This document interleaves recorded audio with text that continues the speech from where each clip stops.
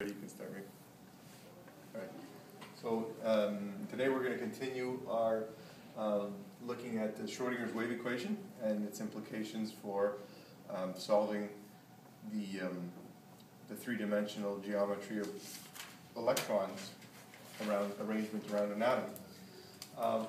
When Niels Bohr described the hydrogen atom, his model called for an electron to be locked in an orbital at 53 picometers from the atom. From the nucleus, rather.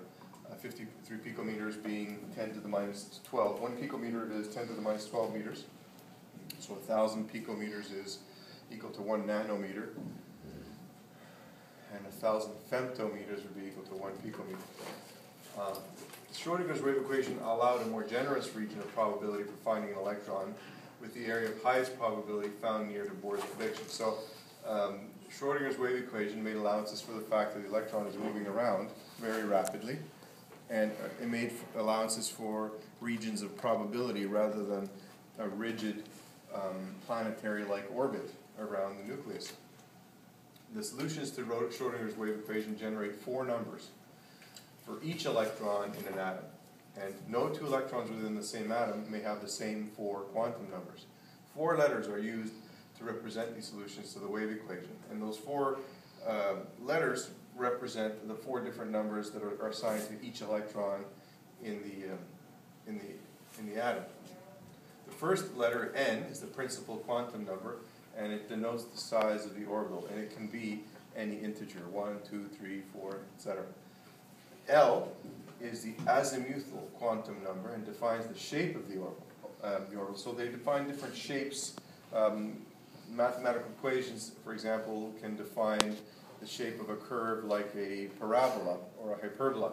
In the case of electrons, they are very often either spherical or lemniscate in shape. They look like figure eights. But they're not flat figure eights, they're three-dimensional figure eights. So there are three variables have to be described when you describe a lemniscate that is three-dimensional, so it creates a dumbbell shape. The values for L can be anything less than or equal to n minus 1. So if n is equal to 2, if the principal quantum number is 2, L can be 1 or 2 or 0. The magnetic quantum number, m sub L, defines the orientation of the orbital. They found early on when they were doing spectroscopic analysis of elements that were excited, that when they exposed the elements to a magnetic field while it was being excited, that it split the spectral lines. And this splitting of the spectral lines had to have an explanation. And the explanation they finally discovered was due to the fact that the orbitals were arranged in 3 different planes. In the case of p orbitals, as you see later on, you could have a px, a py, or a pz orbital, and depending on how it is oriented in space, it'll interact differently with a magnetic field, differently enough so that it'll create a slight energy difference in the emission lines.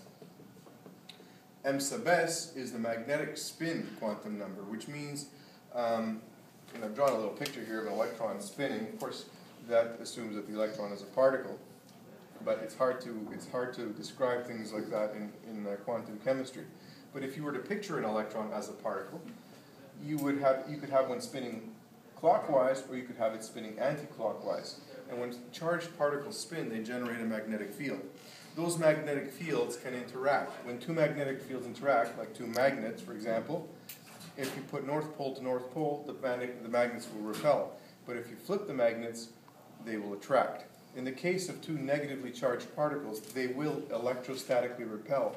But the fact that their magnetic fields can be oriented spin up or spin down allows for a diminishment of the repulsive forces between the 2 electrons. So when any 2 electrons are forced into the same orbital, they will have to spin pair to reduce the repulsion so that they can occupy the same orbital.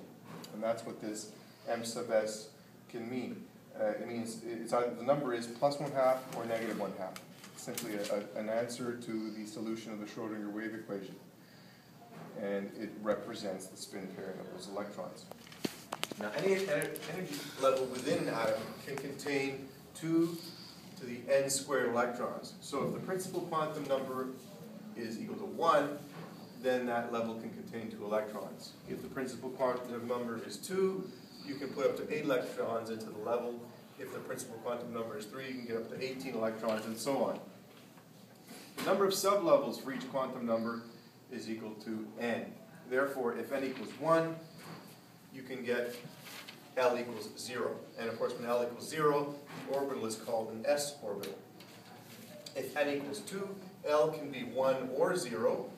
And when n equals 1, the orbital is a p orbital.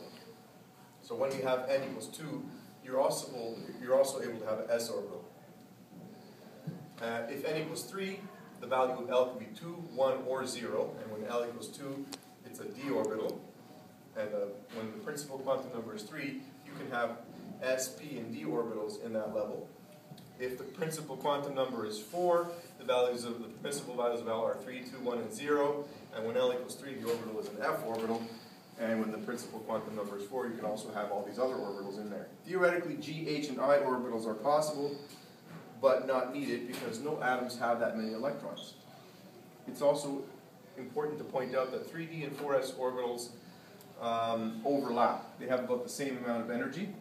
And same with 5s, 5d, and 5s, 4d, and 4s levels have approximately the same energy level. And that's why you sometimes see when you're writing electron configurations that the levels that you thought were going to fill don't fill, but some other level fills before it. That's because the energy levels are very close together.